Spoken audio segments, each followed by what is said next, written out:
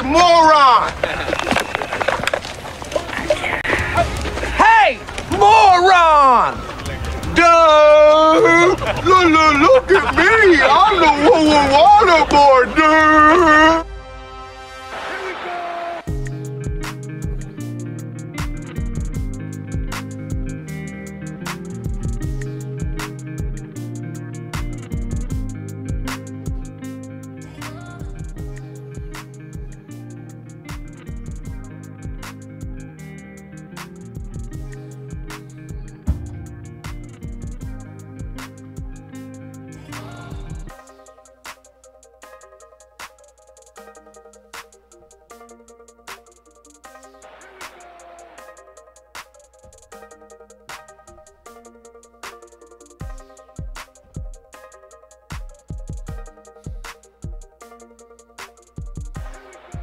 Read between the lines.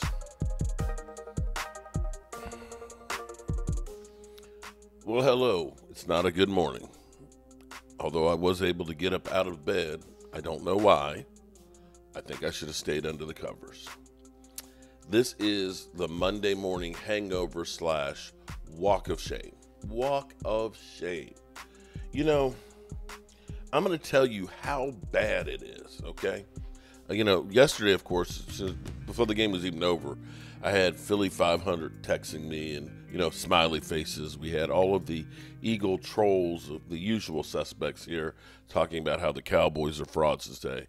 I'm going to say, don't slip up and lose to Atlanta tonight, because this is reminiscent of the Cowboys losing to the Cardinals last year, and the Eagles joking all season about us losing to the Cardinals, and damn if they didn't lose to the Cardinals as well, which you could say that game right there was, had they won it, they would have been the number 2 seed and wouldn't have played, that great quarterback, Baker Mayfield, mind you, who was 2-0. I got trolled. I've heard some of you who've been a fan of Joe Boo Sports even before I really did YouTube may remember when Joe Boo was basically kidnapped by the photographer Trent in New Orleans some years back, and I was beginning to wonder if Joe Boo was ever going to come back from Trent. Hadn't heard from him in years. First thing this morning, boom. And to make it even worse, this is when shit is bad. I have to laugh at this because, I've talked about that this week, that Demario Davis and John Ridgway, that we can't be friends this week. I said we can't be friends this week. 11 o'clock last night, okay?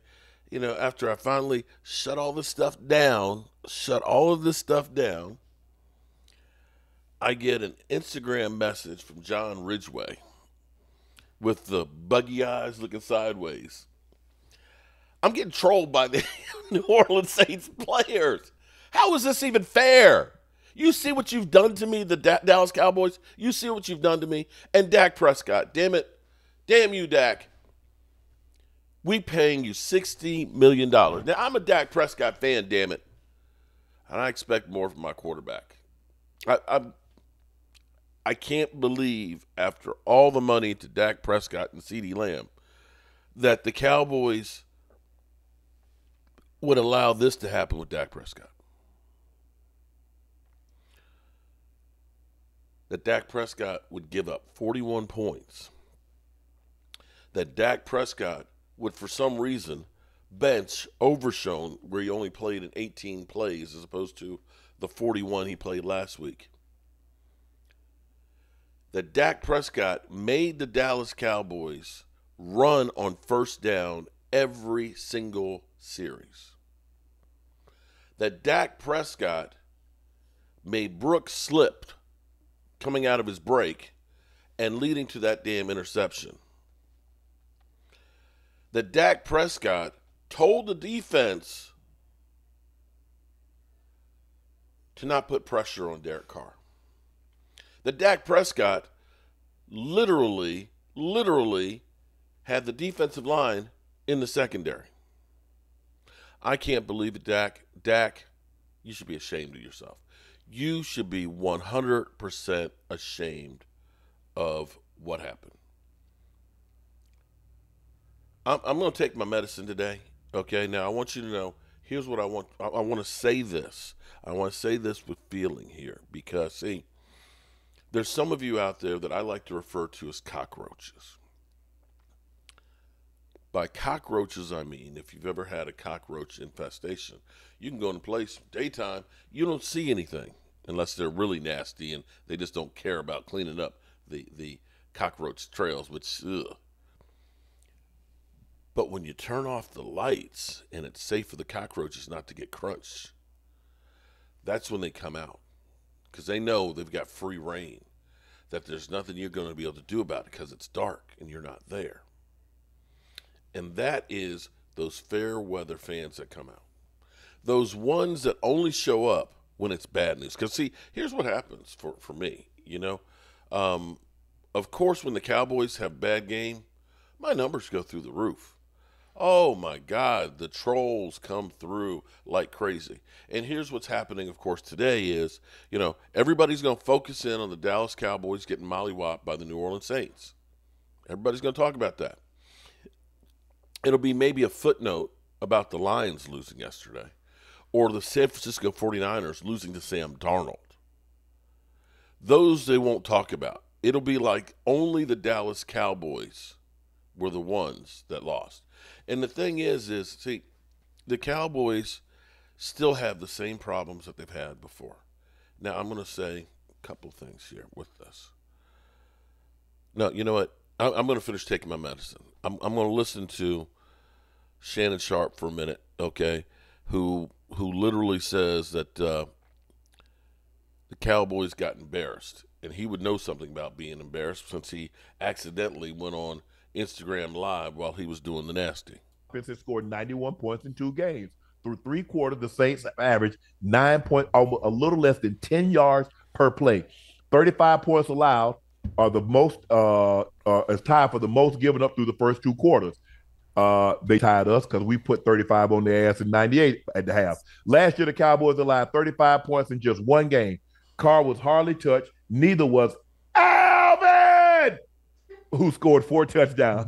Let's take a listen to what Dak had to say after the embarrassing loss. That's simply why you can't listen to other people's opinions and read what you guys write respectfully. I mean, yeah, you know, y'all may have put this team on a high more than we should have been, and now we just simply have got to reset. We've got to respond. We're not going undefeated. You know, I mean, hadn't been done in 50 years. Woo, surprise. So it's about getting back to it and finding a way to respond to put the best team on the field next week. Hey. I tried to prepare you for this, Ocho. Yeah. I told you, I said, Ocho, I'm going to let you go, but I want to say this. Yeah.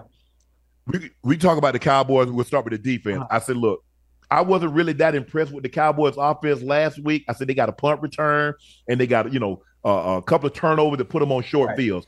I say the defense looked really good, but I say I would really like to see them if they had their starting tackles in there. I say because what happens if you can hold up? Okay. That's all I'm going to take as Shannon Sharp today. That's all I'm going to take. Again, this is the Monday morning walk of shame. And back to the cockroaches I was talking about here. See, here's the thing. My team got mollywopped. We looked like shit. We got beat in all phases of the game, although I do have a big positive that is lost in this, but I'll talk about that later. Right now, this is cathartic. This is, you know, get it out of your system and things. Get pissed off, so to speak. Here's the thing. Win, lose, or draw, I am still them boys. I am still a Dallas Cowboy fan. I may not enjoy what happened yesterday, but after we lost, I was still here. I was still here taking the abuse. So all I ask in return is if you want to come through and troll me and tell me how bad my team was, when they do good things, and mind you, they will be doing some good things, you also have to give credit where credit's due. That's all I say. Don't be a cockroach. be here and man the F up when you F up. So the thing I'm going to say on this is the Cowboys seem to have one of these type of games every year that everybody jumps off the ship. That everybody, the season's over with, man. And they've counted us out. Last year, it was after the Cardinals game and after the 49ers game. We got embarrassed by the Cardinals. They literally ran all over us. We couldn't do a damn thing. To the Cardinals, we got beat down. And everybody, to a man, came in on Monday and joked us and talked about how bad we were. Cowboy fans, I'm done with this team, man. We stink. I can remember the year before, Dak Pressott against Tampa Bay. Before he broke his thumb, the team wasn't doing shit. He breaks his thumb, and we look like some shit. And everybody, to a man, season's over, we're done. Cowboys sucked, even with Dak, and now we got Cooper Rush. They joked us, they clowned us. The season's over. Remember Stephen A. Smith? The season's over. Season's over. But they got a chance. Made the playoffs and at least avenged that first loss to Tom Brady and sent him into retirement with a bad taste in his mouth of the Dallas Cowboys beating him. So that was a bad game. Bad game. And everybody's going to have one of those games where you question what the hell was going on and so on. And I will say, like I always say, don't get too excited or too upset by what you see the first month of football. Are the Cowboys as bad as they were yesterday? No. Are the Cowboys as good as they were last week? Probably not. They're somewhere in the middle.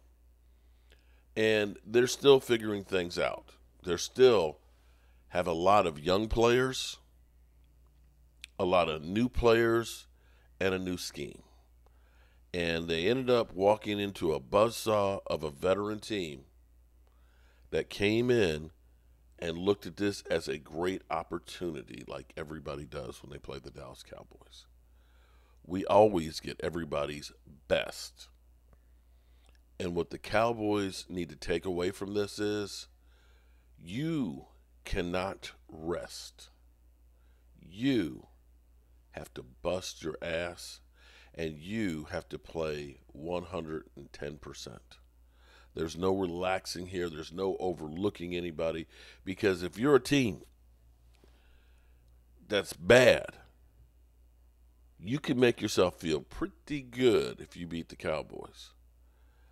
And understand, the media loves the Dallas Cowboys because they went from trashing us to telling us how much we sucked and how we don't have the players before the Browns game to Super Bowl aspirations last week to now this week being the clown show.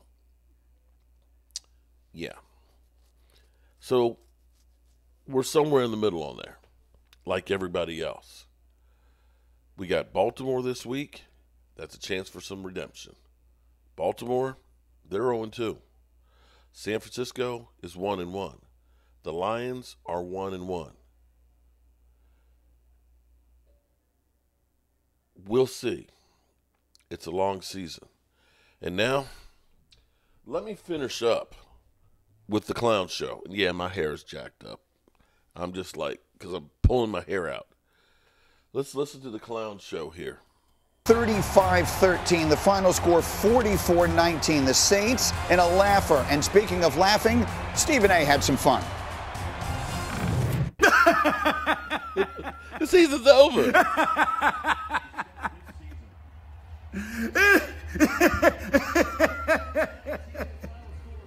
Week 2, and it's already started. How about them Cowboys? All right. So It's like you. How is is it so funny? It's just because you know what it is. I know, and yet it is. It's like a movie you've seen 100 times, and yet the writing is so brilliant, it still makes you laugh every single time. Okay, let's say they won 16 straight at home. That is a regular season stat, to be clear, because Green Bay is still running the ball from that playoff loss last year, and now it picks up right where it left off. So we spent all yesterday morning on Sunday Countdown. Oh, Mike Zimmer, he has changed this Dallas defense. Maybe not so much. Yeah, no, and when you go back, he was brought in, we did say he was brought in to stop the West Coast style of offenses. Exactly which this. Is every team in the NFC, right? Okay, and we were praising him because they won game. Now, look, he obliterated 2 backup tackles with Cleveland and all that, and then we're going to say Mike Zimmer's buddy Ryan. All right, he ain't Rex Ryan. And I'm going to tell you something that's concerning to me. Yeah. The last 2 years that Mike Zimmer was coach in Minnesota, they ranked 29th in total defense. The last 2 years. So if you think he's damn buddy Ryan, he ain't Rex Ryan or Rob. Who do you think you are, Nick Saban? At least he's a boy. Over there. Okay, here we go. So, Dan, I want to give you credit. I will pat you on the back so you don't have to do it. You sat in that seat on Thursday, and you told me this New Orleans offense, what they want to do is exactly what the Cowboys struggle with. Have they made the changes and adjustments to be able to stop it? And we got the answer. Absolutely not. So, 2 teams yesterday announced to the NFC that they are here to play this year. Minnesota being 1, the New Orleans Saints being 2. They are for real. Here's the issue with the Dallas Cowboys.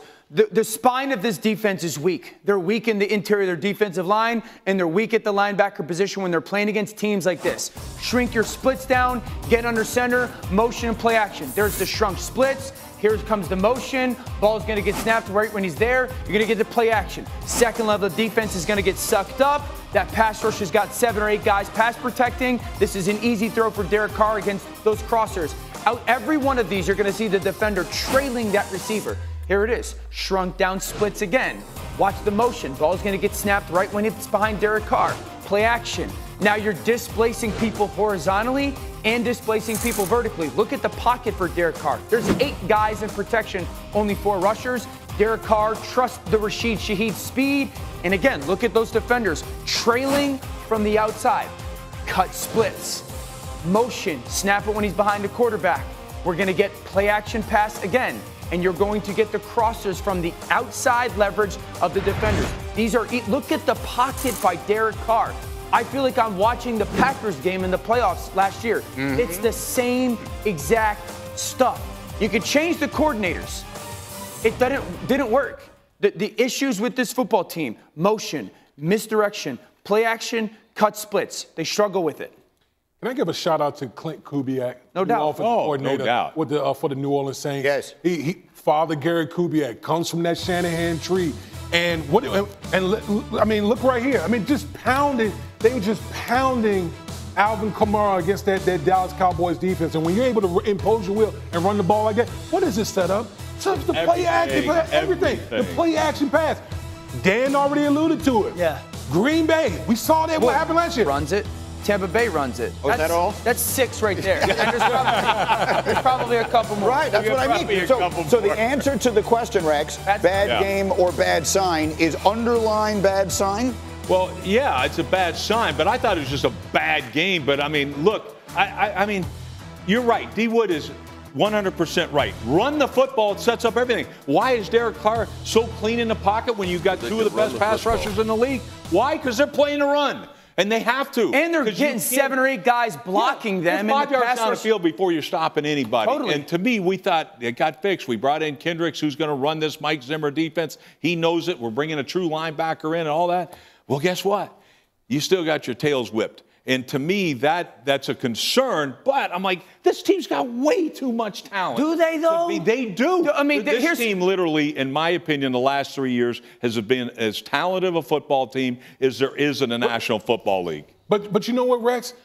To me, this defense is built to play with a lead. They are. That's what all those guys want to do is rush the passer. Right. Michael Parsons wants to rush the passer. Do you think he wants to be sledgehammered to death and bludgeoned to death in the run game? And see, to me, that's the problem. You got a team. If you got a team that can jump on the Dallas Cowboys, it's a wrap. Greeny, I sat here on You got Thursday to and earn told the you. right, guys. You have to earn the right to rush the passer.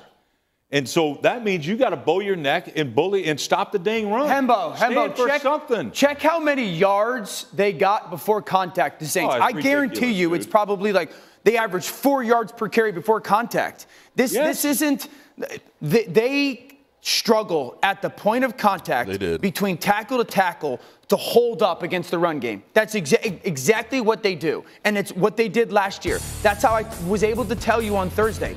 They are going to struggle schematically against a team like the Saints. Hembo put it on the screen. I couldn't understand. He was trying to say it in my ear, but I couldn't make out the words. So just put it on. All right.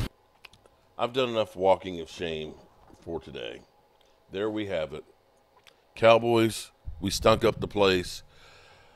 It's one game, one of 17 games.